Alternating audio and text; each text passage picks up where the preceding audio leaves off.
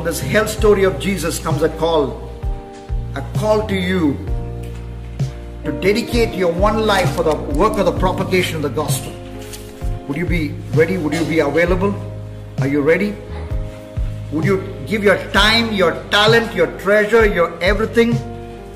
And some of you, God might even lead you to go to a place or be in a situation where you might even quit a job. I do not know. That's between you and God. But what I'm asking you is, would you be ready? Would you be available? I'm not talking about your ability. I'm talking about your availability here. Would you be available for God to use you in the work of getting the gospel to your generation, to your city, to your nation and beyond, by joining with your local church that has spent a lot of money, has spent a lot of resources? I know of several selfish churches, but your church is not like that.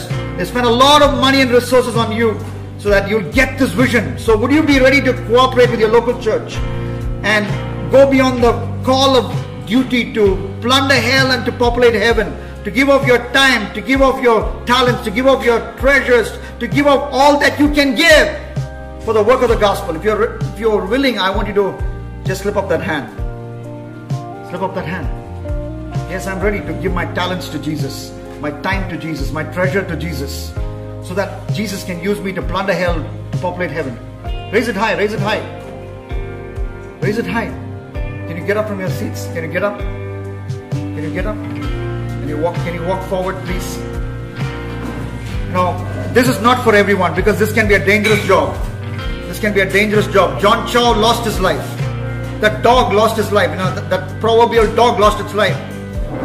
There are many people, this is a very dangerous job. But if you say, well, I'm not going to seek my life. I'm going to lose my life so that I can save it, like Jesus often said. I'm ready to lose my life so that I can save others and save my life. Even though I die physically, I know I will be with Jesus, like Lazarus. Shall we kneel down in God's presence? Kneel down in God's presence and say, Lord, I just have one life. I just have one life. I have one candle of light. My friend Joe talked about the importance of being a light for Jesus. I have only one candle. And I want to take that one candle to the place that you will show me. And I want to burn brightly. I want to burn brightly. I want to reach out to the generation that's about to be salted. The Mark 9:49 salted. They're about to be salted in hell. But I want to be salt to them. The Matthew 5:13 salted. Salt.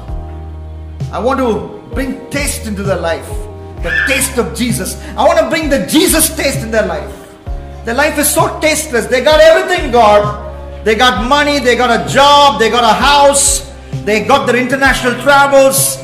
They got the fat bank balances.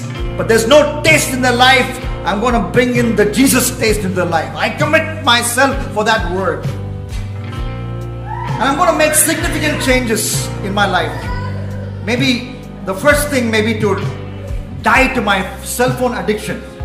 If you're carrying your phone, if it's in your body, may I invite you to place it in front of you or place it in the altar here. Anybody dare to do that? Surrendering your phone to the Lord Jesus. Can you place it in the altar? Can you come and place it in the altar? Symbolic of saying, Jesus is more important to me than the phone. I dare you to do that. I dare you to do that. If you have a dog in the house, you're happy with the dog if the dog obeys you. If you say, doggy come, if it comes, you're happy. If you say, doggy go, if the doggy goes, you're happy. So it's like that in your use of the cell phone. If you command the cell phone, no problem. But if the cell phone starts to command you, you pick me up. The first thing you do in the morning, you pick me up. When you go to the toilet, you pick me up. If your cell phone becomes your master, it's a big problem. The Bible teaches in Corinthians, the book of 1 Corinthians, we should not be mastered by anything. It's something that displeases God. You know why?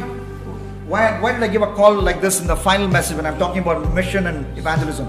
Because I want to tell you something. God cannot use your time. God cannot use your talent if you cannot give God your time. If If you can't give God your time, no matter how talented you are, God cannot use you. For the primary thing He expects is your time. That unhurried 1 hour in the morning, that unhurried 1 hour with Him late night. It's possible, it can be done. It can be done, it's possible. Can you start off with say half a day you don't touch your phone, a phone free half a day? Can you increase it to a phone free full day? And then can you increase it to a phone free couple of days? That will bring a joy in your life. You read 2 John verse 12.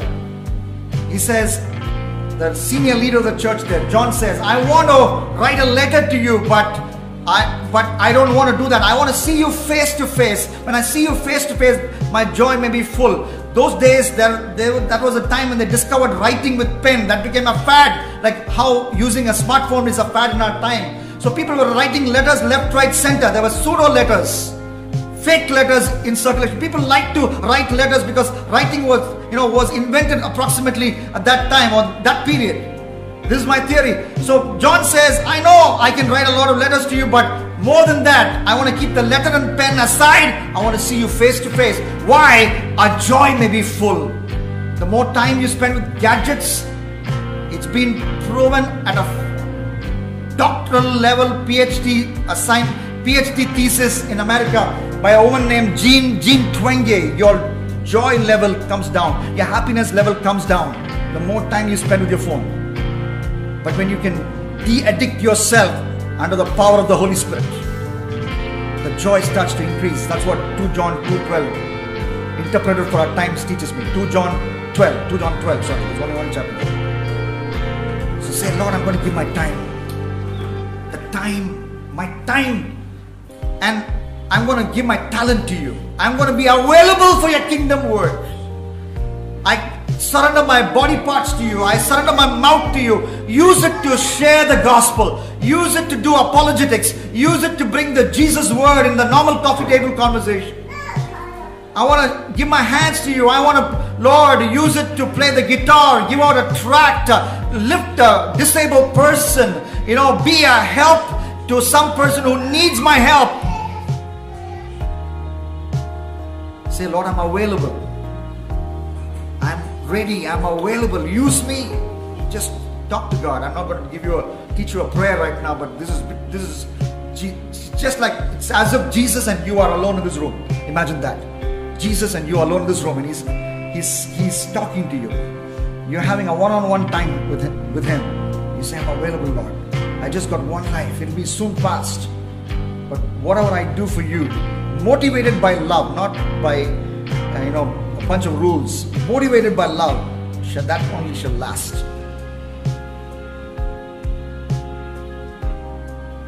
Some of you might think of joining for an fully online Bible course to equip yourself, because I see you as leaders who can plant churches, who can start new organizations if God should lead you, who can actually be the next campus pastor for your church, which will further spread to many cities in the Middle East and beyond. Why not? You are the man that God is looking for. You are the woman that God is looking for. And you need to equip yourself. An online Bible college, online Bible course training, So, what is the use of playing some game for 3 hours a day? Why can't we use it? Why can't you use it to read some solid Bible teaching books online? You can do that. Why can't you sign up for a online Bible college program, even as you study, even as you work, so that when you're ready to lead a group of people, that will be very, very handy. I'm throwing out some ideas as the Holy Spirit is prompting me. Make some decisions, young people, that will change your life for time and eternity right now.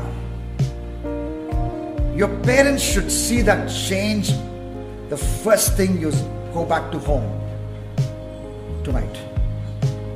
And that change should be seen in the way you handle your cell phone. And not just that, the way you talk to them, the way you behave. Your pastor should be pleasantly surprised Your spiritual leader should be pleasantly surprised at the change in your life. It's possible. When you yield to Him, when you keep yourself in His love, He will keep you from falling and He will lead you till the end. Gracious Heavenly Father, we thank you, Lord, for speaking to us as a group. Thank you for speaking to me. There are many areas in my life where I need to be more fully surrendered to you. Thank you for speaking to my young friends, from that great gripping narration of what's going to happen in hell, the story of the rich man and Lazarus. Help us to never forget that meditation and let it impact our life. And let us all, let every person here give up their time, talent, treasure. Lord, let them make themselves available for your kingdom work in a ever increasing passion till their death, till our death, or till your return, whichever comes earlier. We ask this with thanksgiving in Jesus' matchless name. Amen. God bless you.